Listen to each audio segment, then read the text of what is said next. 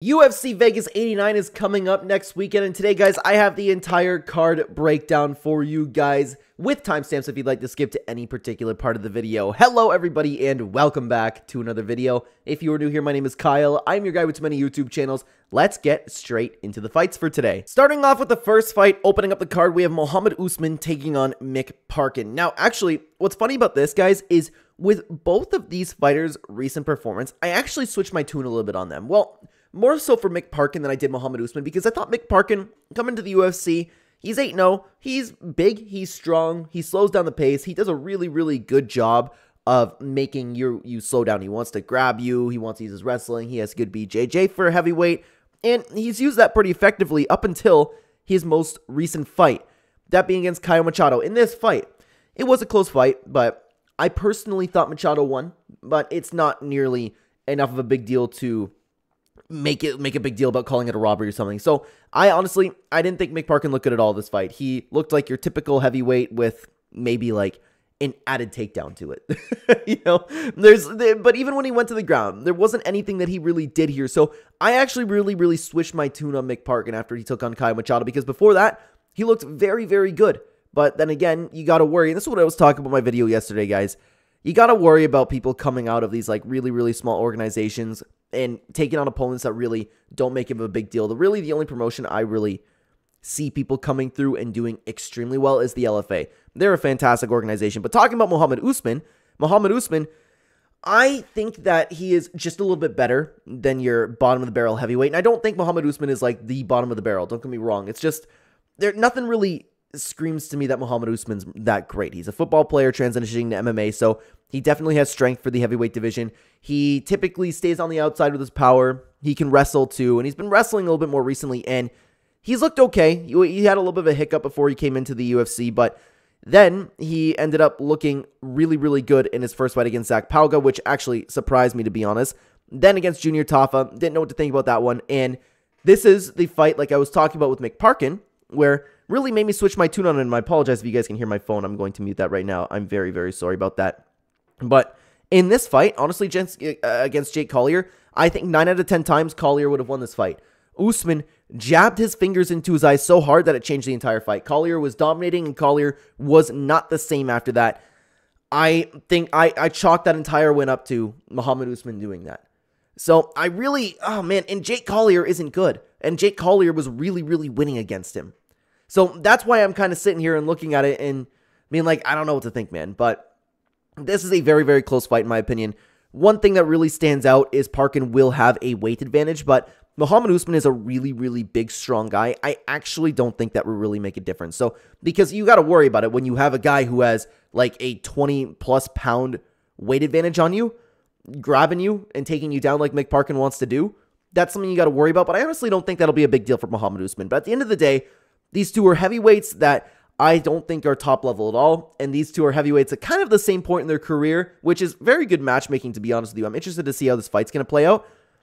I don't know how this is going to go. I think it's more of a 50-50 fight. I'm going to lean ever so slightly to Mohammed Usman because he's probably a little bit more promotable. I always think about that stuff, like who the decision might go to if it's a close fight. Probably a little bit more promotable. He's the brother of Kamaru Usman. He is, I feel like he will be the stronger guy. I just do. That's a little bit more of a gut feeling, but Mohammed Usman will probably stay on the outside. Mick Parkin does a good job of slowing down the pace, but it all depends. Can Mick Parkin get in there? I don't know. Same reach. Very interesting fight. I'm going to go with like a 60-40% to Mohammed Usman in this, but this is certainly not one to bet on, in my opinion, unless like maybe, just maybe over 1.5 rounds. I'll have to see what the line's at for that, but Mohammed Usman is going to be my guy in this one. Moving on to the next fight. This one should be a really fun one. We have Igor Severino versus Andre Lima. Now, both of these guys are making their UFC debut, and both of them are undefeated with a near perfect record with, I mean, like in saying they both looked fantastic before coming into the UFC, right? I'll start with Igor Severino. He is very dangerous both on the feet and on the ground. He's shown to be a pretty, like I said, dangerous fighter. He wants to come in and he wants to kill you. He has very good technique. He has no problem brawling with you, which he remains dangerous in that sense, but sometimes he does get caught up in the brawl, which is a little bit worrying, especially for Andre Lima. Andre Lima coming into the UFC, shown the same. He looks very very good. A lot of knockouts, and of course, stood out on the Contender Series. He's a kickboxer. Prefers to stay on the feet. If he is fighting somebody who wants to take the fight to the ground, he has shown that he has really, really good defense. So, honestly, guys, this guy, with his crazy, crazy kicks, it reminds me a little bit, and it's important to say, like, just a little bit of Edson Barboza in the sense that he clearly puts everything into his kicks. He's patient. He kicks in all different areas and only throws one shot at a time. He is a very, very dominant kickboxer from what we've seen so far, and I'm a little bit higher on Lima than I am on Igor. So when you have two guys matching up like this, you have Igor who wants to come forward and just kill you no matter where it is, because Igor can fight on the feet, he can fight on the ground, he can do it all, really. The only worry is, and this is a little bit of a worry on both sides, is because Igor Severino, he does have the technique, but he can get caught up in the brawl. If he hurts you, he'll come in just swinging when he doesn't need to. He just really, really wants that highlight from what it seems. So I can see this going two different ways, because you have Andre Lima, who's so patient, so methodical with his striking, right? He'll stand there, he'll want to do everything with technique. When Igor comes in and wants to start brawling, and that's even an if. That's even an if, because sometimes he does, sometimes he doesn't. Let's say he does come in and brawl.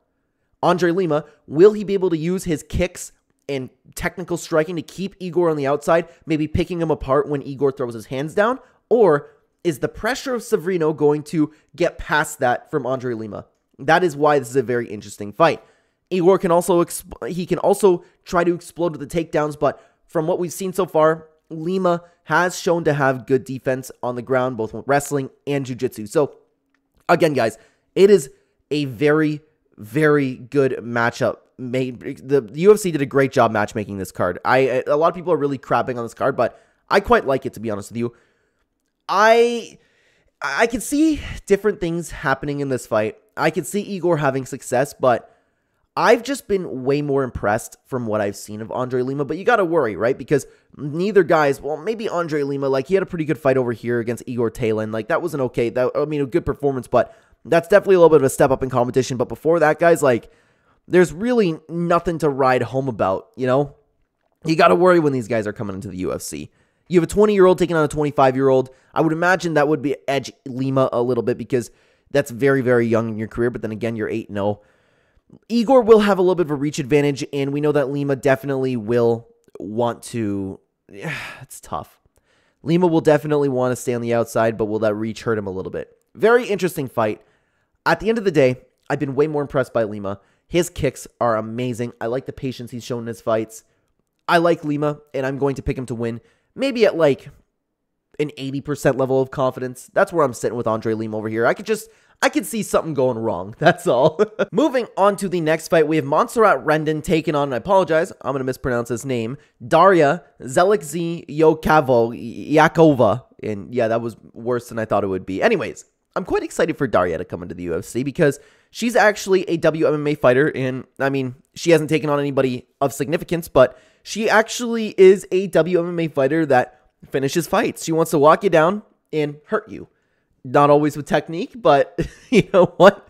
That might just be what we need with this division we have here at Bantamweight. But like I said, there's nothing really that stands out over here with her record. She did have one loss that was a ground and pound TKO, and that's quite worrying coming to the UFC, because that seemed to be a big hole in her game, but then she bounced back with another KO win.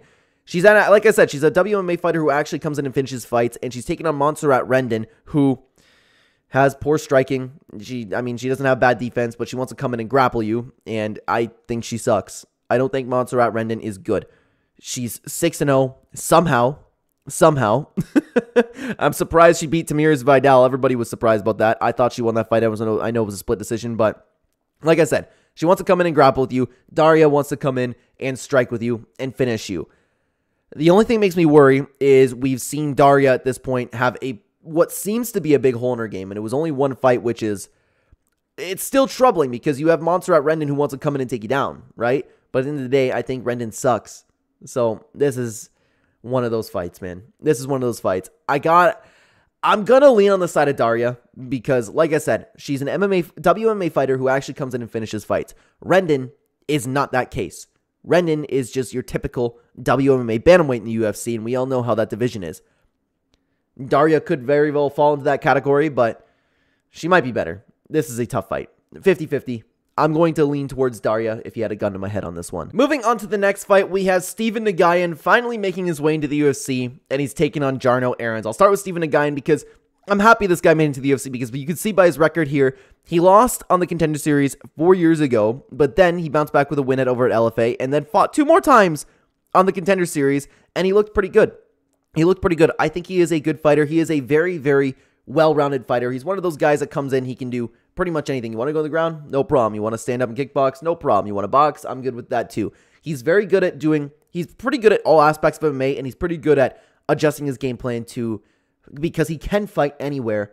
He can really expose your weakness. So I'm excited to see this guy. I think he's a very, very good prospect, but he's taking on Jarno Aarons, who, coming into the UFC, he has not been able to put it together. He had 2 pretty rough losses, but I mean, it's not the worst thing in the world. He's a good striker. He will he will definitely be willing to throw everything at you. He throws all aspects of shots, but at the end of the day, with him throwing all these shots and wanting to really take your head off, he is susceptible to takedowns, and that has been shown in his recent fights and throughout his career. So this is something, when breaking down this fight, I can really see Stephen Nagayan because, like I said, Stephen is pretty good at running through that game plan. He can see that Aarons possibly has a little bit of a hole in his ground game. Aarons sometimes gets caught up in the striking. He will throw every piece of striking at you, whether it's a kick, whether it's a knee, whatever you want. And I can see Nagayan taking advantage of that and taking Aarons down. But Aarons is a very dangerous striker, so the potential for him to win is definitely there. But other than that, I do like Stephen Nagayan, man. I do like him. I think, again, he is a very, very good prospect, and I don't think that highly of Jarno Aarons. Of course, especially with MMA like this, Jarno Aarons could definitely win this fight. He has the striking to do so, but I think Stephen Nagayan will be too technical, too well-rounded for him. I like him in this spot. I'm going to pick him at around an 80% level of confidence. Moving on to the next fight, we have Miles Johns taking on Cody Gibson. This should be a very, very fun fight. So we have Miles Johns. Okay, I need to be honest with you guys. Typically, I'm very, very kept up to date with this, but I don't know why this was overturned because Miles Johns won this fight, and he looked very, very good. I don't know what I'm missing here. I apologize for that. I did not know until I opened Tapology that this was overturned to no contest. I will do better moving forward with this, and I always want to give you guys good reasons. I don't know if somebody failed a drug test. My apologies for that. Regardless, we're going to break down this fight. Miles Johns, Cody Gibson. Miles Johns is a very strong wrestler with both power and speed in his hands, but he can get caught up, like we were talking about with a few other guys in this card. He can get caught up swinging some huge, huge shots. He's always chasing that knockout, but he does have wrestling in the back pocket, although as his career has been going on, he's been using it less and less. I do think he's been getting a little bit better, though. He does have really good power for the division, so it depends how you want to look at it. I just wish that he would mix in his game a little bit more, but he has shown he has knockout power. He has crazy power for the division. Even his last fight, especially, he did get the win, like I said, against Dan Arguetti. He's coming off of a very good performance 5 months ago where he was able to keep up with Arguetti's relentless pace and even outstruck him. I thought he looked really, really good in this fight, so again, I'm very sorry. I don't know what happened. Anyways, he's taking on Cody Gibson, who also prefers to strike. He has, I don't want to say a hole in his ground game, but he definitely wants to stay on his feet. He's a pretty lengthy guy for bantamweight. Like I said, he has a 71-inch reach, and he uses that length every little inch of it. Unfortunately, he's 19-9. He is not always able to put it together. You get he's had his ups, he's had his downs. When he's in his game, when he's just on a striking match without a threat of the takedown, he does very good. He's coming off of a pretty rough loss to Brad Katona, but I don't even really think, I don't want to take too much away from him because I do think a little bit highly of Brad Katona. I don't think he's, anything insanely special, but the fight was a war, and both guys, they had an incredible showing in this. They showed heart, technique, everything was on display. It's just Katona in the last round was able to really, really turn it up in the third and end up winning that fight. So I don't really take too much away from the Brad Katona loss, but at the end of the day, it is a loss. Cody Gibson's a very good fighter, and honestly, so is Miles Johns. It all depends for me. How is Miles Johns going to approach this fight? Is Miles Johns going to come in there and just want to knock you out like he's been showing he wants to do a little bit more and more? Because Miles Johns is a good wrestler. He has the power to do it. He has he has really, really good entries on his takedowns, but he doesn't always do it. Is he going to do that against Cody Gibson? Cody Gibson has a decent reach advantage, and like I said, he uses that length very, very well. The other problem is this is a 36-year-old fighting in the bantamweight division. We all know that doesn't always work out too well. At the end of the day, though, I think Miles Johns is just a little bit better. It just worries me because if he gets caught up in the striking game, I don't know if he's going to go for the takedowns. That's why. That's what I'm stuck at. And I don't even think Miles Johns will necessarily lose in a striking battle.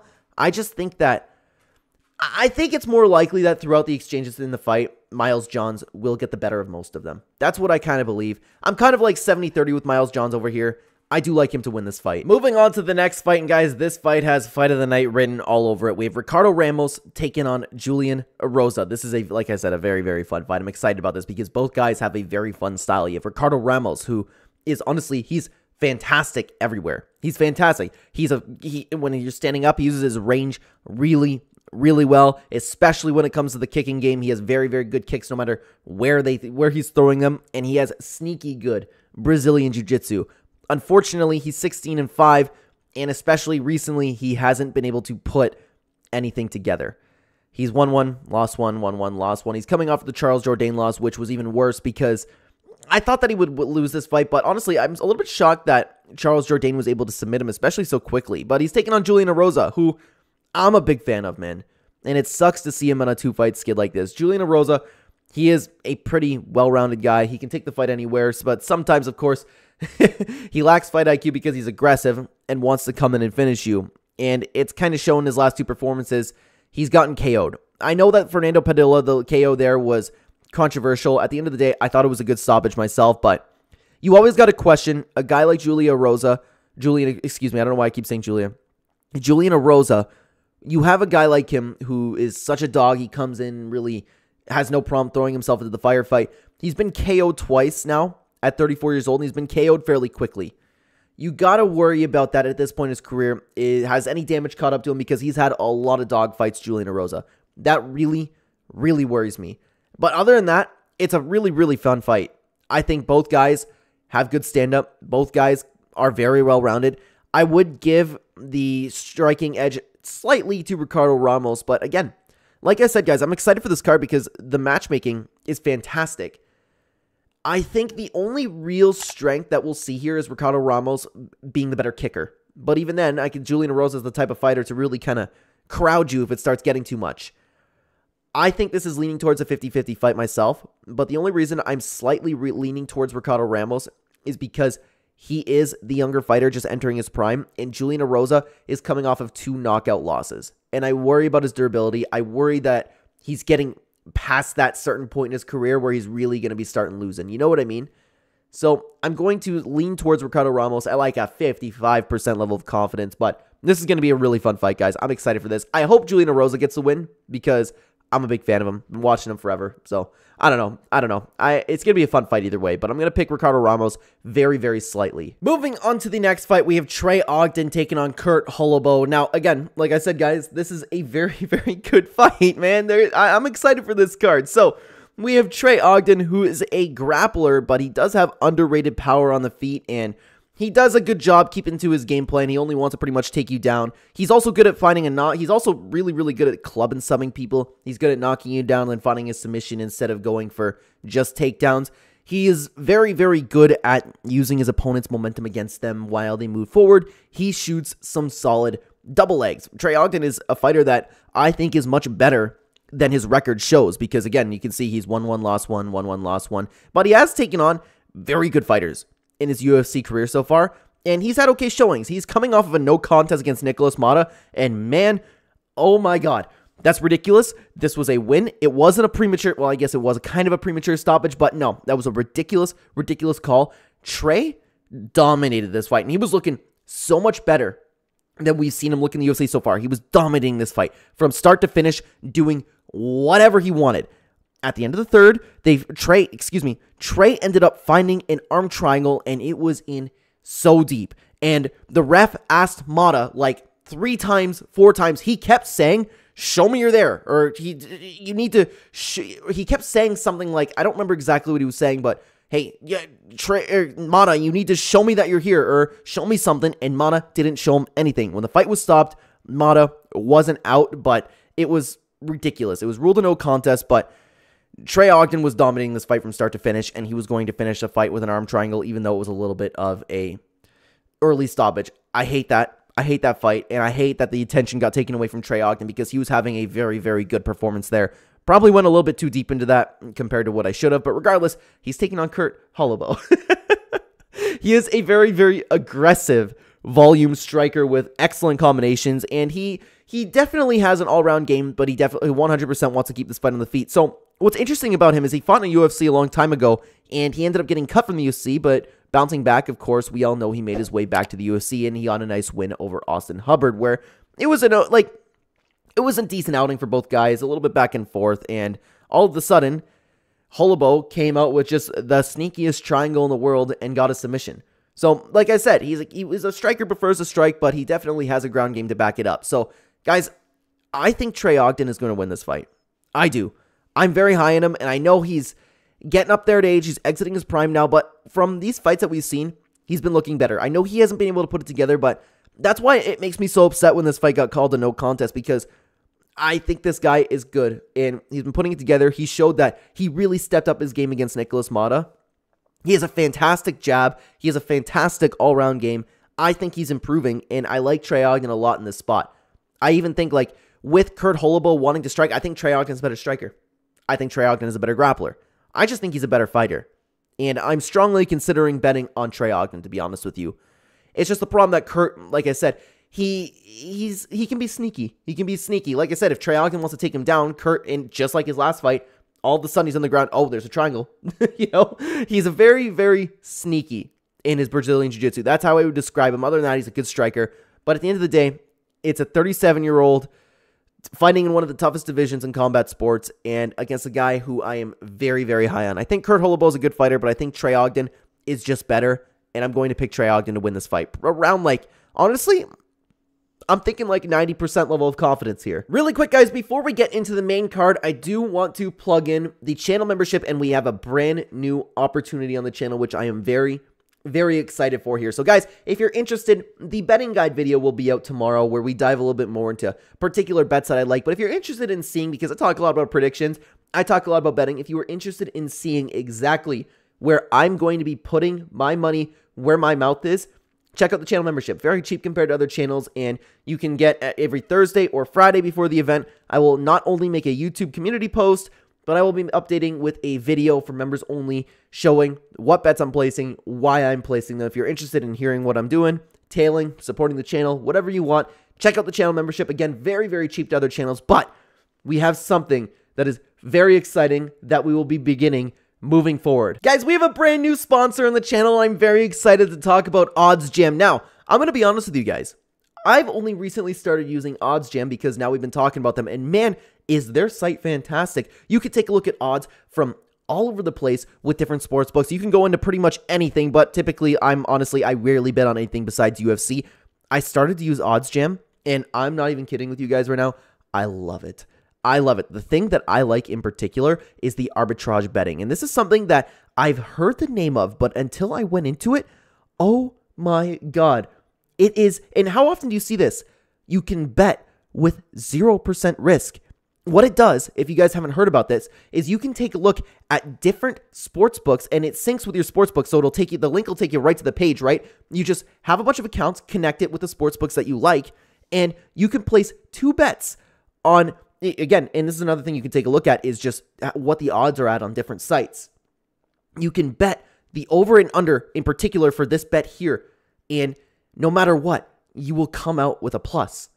That is a fantastic idea, and I just started doing it, and man, how often do you hear about betting with a 0% risk? That is insane. It's only profit if you go to arbitrage, but honestly, the whole site is, you can take a look at promo finders, promo converters. You can take a look at positive EVs. You can take a look at, the best thing about it is you can take a look at the best odds for different sports books. I'm very, very excited for this. Guys, if you are interested in signing up for OddsJam, the link will be in the description down below. You will get a discount on your first month. You can use code Clenbat or the link in my description down below, and or so you can, regardless, you can make sure even before you check out that the discount's there. So if you're interested, check out OddsJam. I've been using it. It's been absolutely fantastic.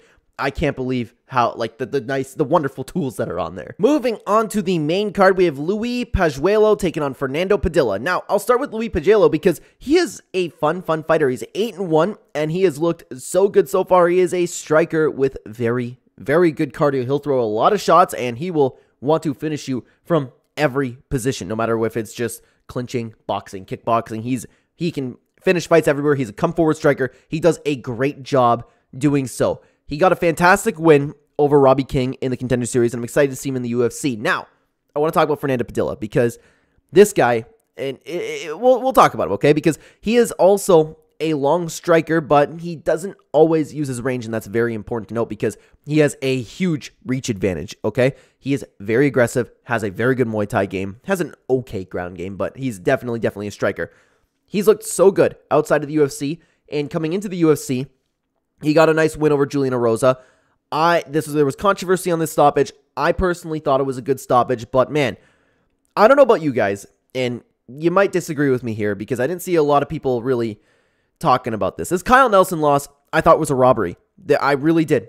I thought Fernando Padilla did enough to win this fight. He showed that the striking offense was really nice as usual, powerful, crisp, but unfortunately his defense wasn't there and he ended up getting rocked on multiple occasions, and maybe that's why the decision could have went the other way. But when you talk about Fernando Padilla, I'm pretty sure it was Dominic Cruz when he was talking about Fernando Padilla, but he put it perfectly in the sense where he wants to find that highlight knockout so bad that when Padilla is throwing combinations, he doesn't always move out of the way. He's there to get hit. And again, I'm pretty sure Dominic Cruz said that. One of the commentators said that in his last fight, and I completely agree with it. That's the problem with Fernando Padilla. He wants to get that knockout and looked so good, so bad that he stays in the pocket. This dude has a 76-inch reach. Look at that. In the featherweight division, he can use his striking so well. He is a long striker. When he uses his range, he is so good. He is so good, but the problem is he doesn't always use that range, and sometimes he can find himself getting crowded, and that's definitely what Luis is going to do. So I could see two different things coming about with this fight. Can Luis come in and kind of just use his volume striking constantly to get the better of Fernando Padilla, or will Fernando Padilla be able to keep this on the outside? I don't trust him to not do that. I don't. I think Fernando Padilla is a little bit of a better striker, but sometimes he makes those fight IQ mistakes that I'm like, oh man, I don't know. I need to see more from Fernando Padilla to really be confident in him because I think he has all the potential in the world. But at the end of the day, you have Luis Pajuelo, who hasn't taken on anybody of significance. Anybody. That really makes me worry. Fernando Padilla, I can just see a world where he's going to lose this fight. I just can. But at the end of the day, he has that UFC experience. He's taken on really, really good guys, and he has shown that he definitely belongs in the UFC. So I'm going to pick Fernando Padilla, but I'm worried, man. I'm really, really worried. I think he should be able to keep the fight on the outside. I think he should be able to use his reach. I think he should have the power advantage. I'm going to pick Fernando Padilla at like a 60% level of confidence. Moving on to the next fight, we have Billy Quarantillo versus Youssef Zalal. Now, guys, I'm really interested in seeing whether or not this is going to be a fun fight because you have Billy Quarantillo, who's always a blast to watch, and you have Youssef Zalal, who I don't mean to be disrespectful, but he's a very boring fighter. We'll start with him because he is a fighter. He can pretty much do anything, to be honest with you, but he is so low volume. He likes to stand on the outside and pick his shots and just covers up. He has very good defense. He'll throw one shot at a time, and he's quite good at it. He was cut from the UFC a long time ago, but it is important to note that he did take on some pretty good competition over there. But like I said, like just in these two, Sean Woodston and Damon Blackshear, both of those are fantastic, fantastic fighters. But he got 3 wins after that, and the UFC just, I don't know what the decision there was, but it's time to bring him back, I guess. But it is important to note where he also took on some people that aren't really anything of significance, really. So you have Billy Quarantillo, who's 35 years old now.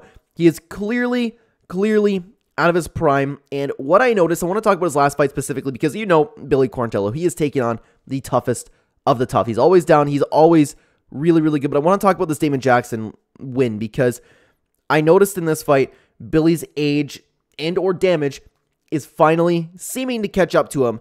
While he's still offensive, he's still durable, he just didn't seem nearly as dangerous as we've seen him.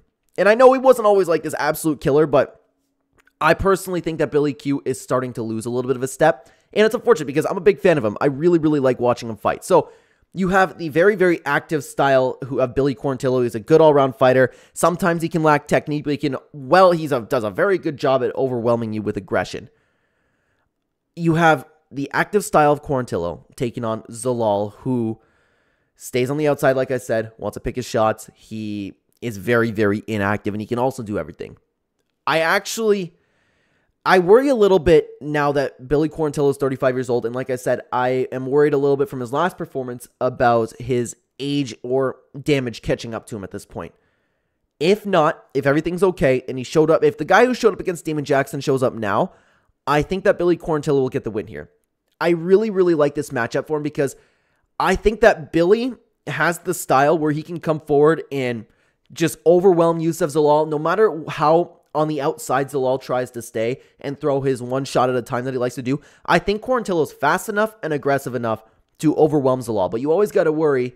I don't know, because I don't think Youssef Zalal doesn't have the counter-striking needed to beat Billy Quarantillo. You need somebody like Edson Barboza using Billy's momentum against him. Youssef Zalal, I don't think will really be able to do that. I don't think he's a bad fighter, but I don't think he's at Billy Q's level. I think this is a good matchup for Billy Quarantillo. I think Quarantillo will come in, overwhelm him, and just do more than Youssef Zalal. I don't know if he'll find a finish, but I actually really, really like this matchup for Billy Quarantillo. I think that I'm leaning towards like a 90-ish% level of confidence. I'm picking Billy Quarantillo over here. I just think this matchup in particular is very good for him. Moving on to the next fight, guys. This is the fight on the card that I'm personally most excited for. We have Peyton Talbot taking on Cameron Saaiman. Two very, very hot prospects coming at it. You have Peyton Talbot, who is a very, very good flashy striker with really, really good movement and high volume. He can strike and grapple, but he is definitely 100% a better striker than grappler because sometimes he has good, here's how I want to put it. He has very good offensive grappling. He lacks a little bit on the defensive side. So coming to the Contender Series, this dude was hyped up like crazy. And in my opinion, well, the takeaway from the Contender Series was, oh my God, Peyton Talbot's a future champion. He got the win here, but I didn't think he looked so good. He was constantly trying to be really creative with the striking, but it just most of the time ended up looking weird. It was nothing special. And I don't know, he broke some strike record, but he just didn't look all that good to me. So we move on to his next fight in the UFC against Nick Aguirre, and Nick is a pretty good fighter. In the first round, he showed that again, and this is what I was talking about in his defense, he was controlled on the ground. So I believe that we have officially seen a hole in his game against Peyton Talbot because even outside the UFC, he has been controlled before. Somehow he ended up finding a submission. Point being, I think Talbot is good, but I don't think he is anywhere near the level that everybody else is talking about, okay? We have Cameron Saaiman now, who is, in my opinion, an amazing all-round fighter with great technique and very high fight IQ.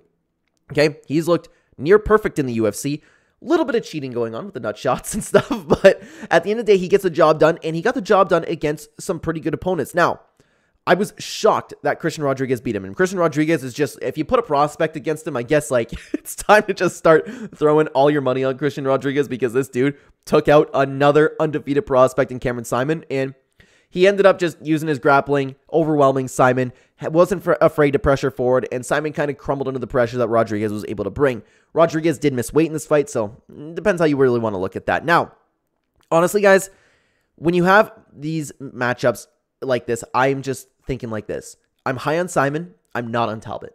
That's kind of how I'm looking at this. Now, if these two strike, I think Saaiman is just a little bit better.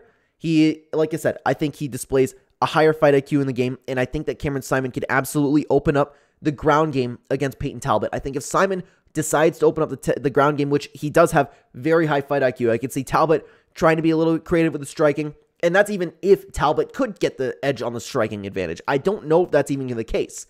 I think Cameron Saaiman is just a little bit of a better striker. If he wants to open up the ground game, he can, and we know that Peyton Talbot can be controlled on the ground. I think Saaiman is good enough on the ground where he can control Peyton Talbot and not have to worry about some submission coming his way. I'm honestly really high on Cameron Saaiman. Even with his last loss, I think he's great. I think he's a great, great fighter, Cameron Saaiman. I am strongly considering betting on him. Peyton Talbot is also good. That's the thing. I'm kind of like at around an 80% level of confidence with Cameron Saaiman on this. I think he's great.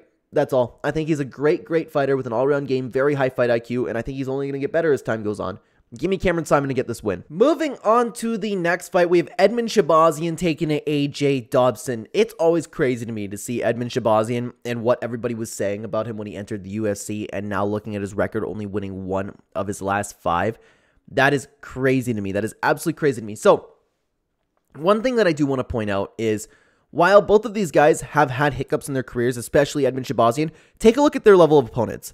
They have been taking on very tough fighters, especially AJ Dobson as well. Coming straight into the UFC, has taken on some great athletes. So I don't look at these guys and their records and their recent performances and really take too much away from him. So I think that's very important. I think both guys are still good fighters, especially when you talk about AJ Dobson. So I'll start with AJ Dobson. He's a very good striker he has both speed and power. He is very strong, and honestly, he does a great job just flat out muscling people. He's very big, very strong for the division, and we all know what we're going to get with AJ Dobson. He wants to come in, he wants to really hurt you, okay? And that's a problem when you're taking on Edmund Shabazian, because Edmund Shabazian is a very good all-around fighter when he moves forward, but the problem is he lacks defense and he lacks heart.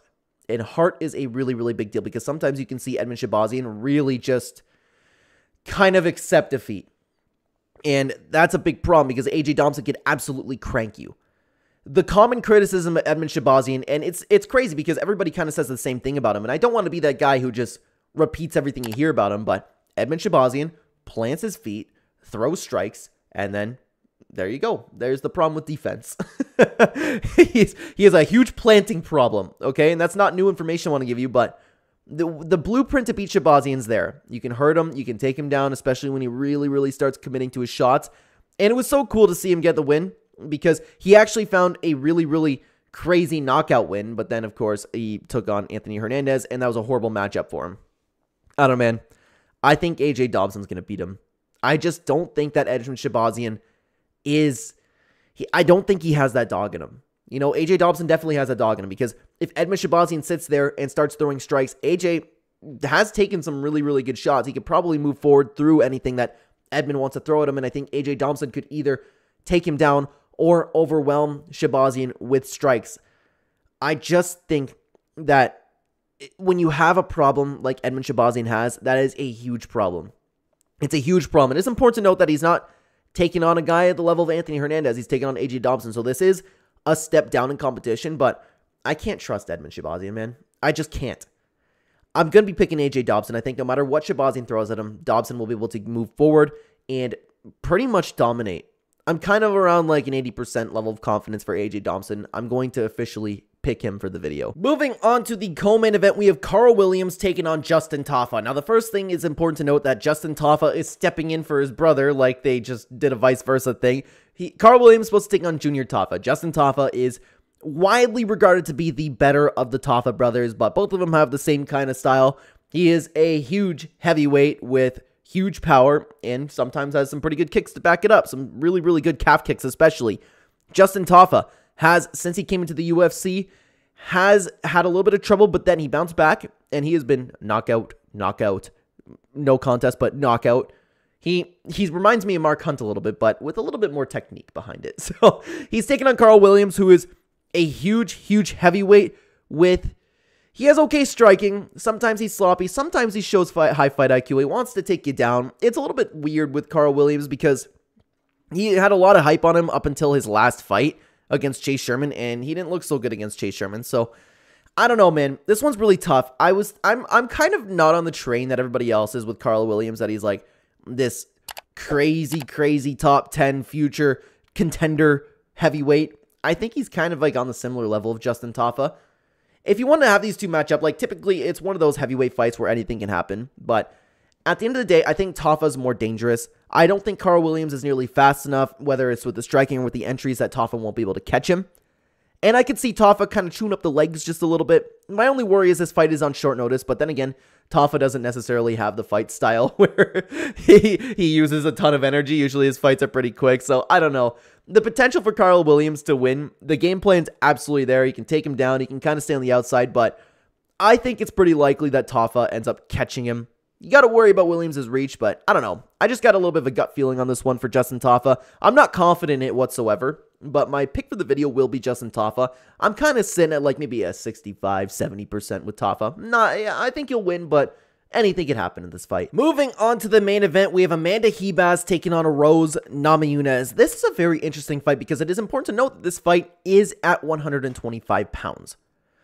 Okay, let's get into it. So Amanda Ribas, you know, she's had mixed success, but actually, as time's been going on, she's been looking better and better. It is important to note, though, she hasn't taken on nearly the level of competition that Rose Namajunas is taking on. Rose Namajunas has been in there with the best of the best. She's beaten a lot of the best and the best, but I want to talk about this most recent performance against Pinheiro just 3 months ago. Amanda Ribas showed, I think there was a huge jump up in level, like, between, her improving her game. Between Macy Barber and the rest of her fights, she's shown a little bit of improvement throughout, but I think there was a huge jump up because it was a very, very good display of skills. And Pinheiro actually had a good performance there too. Like, both girls had their moments, but in the third round, Ribas just turned it up a notch and found a finish. She looked like a killer in this fight. She looked really, really good. But she's taking on Rose Namajunas, who we all know Rose. We've been watching her forever. It's surprising to me that she's 11-6, to be honest, because she's beaten the best of the best. She's beaten Weili Zhang, the greatest female mixed martial artist of all time. She's beaten Joanna Jędrzejczyk. She has looked so good. I can't believe she beat Weili twice. That's crazy to me. But of course, she's coming off of 2 losses, which the Carla Esparza, you can just erase that from her record because that wasn't a fight. But then this is her first fight at flyweight against Manon Fiorot, and in this fight, she was a clear step behind the whole time. In my opinion, she is definitely not built for flyweight because, look at Rose. She is like a stick, right? The shots visibly hurt her, and she was wearing the damage. She didn't get destroyed in this fight. I just think that this fight showed that she's not built for flyweight. So you got to think about this. Amanda Ribas was also a strawweight. So is the move up to flyweight really going to make that much of a difference? Here's the biggest problem for me. When looking at these two girls, I think that Rose Namajunas is clearly the better fighter everywhere. Everywhere. But I don't trust her. I don't trust her to win. Amanda Ribas has been making a lot of improvements. Rose had a horrible performance at 125, and if you listen to any of Rose's interviews or follow Rose at all, this girl seems a little bit checked out. I was just worried about that with Tai Tuivasa. She seems like she doesn't want to do it anymore. She just wants to go and do her own thing, play music and farm or whatever she's doing. I think it was farming, one of them. Regardless, she seems like she's done with MMA. The fans have turned on her since Carla Esparza. That visibly bothered her. And she, I don't know, she all of a sudden just doesn't seem interested in martial arts anymore. So you got to question how hard she's been training. Perhaps she could be built for 125, but wasn't prepared for it. I think she is better. I think she is better everywhere. Like I said, jiu-jitsu, Muay Thai, kickboxing, boxing, whatever you want to do. Wrestling, I think she's flat out better. But at flyweight, Amanda Ribas looks like a killer so far. Rose Namajunas is not built for the flyweight division. And I really, really worry about her motivation level. That's why it's tough. Like I said, Rose is better. My guts tell me not to touch this with betting. I'm still going to pick Rose Namajunas to win because she's better. But I could very well see her being completely checked out from this, and that's why I'm worried about it. I'm at Rose Namajunas at like a 60% level of confidence here. I don't trust her, but I think she's better. Rose Namajunas is going to be my pick, though. With that being said, though, guys, that puts an end to the full card breakdowns and predictions for today. Thank you so much for being here, and thank you so much for watching the video. Check the description down below. Check out Odds Jam. It is very, very fun. Let me know what your picks are going to be down below. And in the meantime, check out this video on screen for you right here. I will see you either there or in the next one, guys. Take care.